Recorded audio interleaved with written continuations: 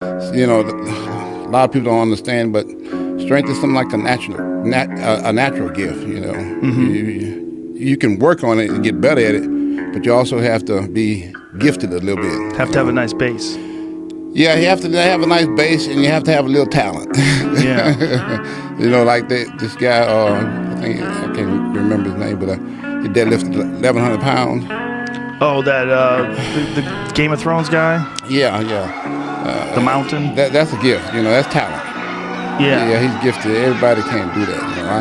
I did 800, you know, for a couple of reps, but I don't think I can do 1,100. That's a lot of weight. That's a lot of weight. He's an enormous human being, though. That guy, that's a Viking right there. Yeah, you have to have a lot of weight to be able to pull a lot of weight like that, too.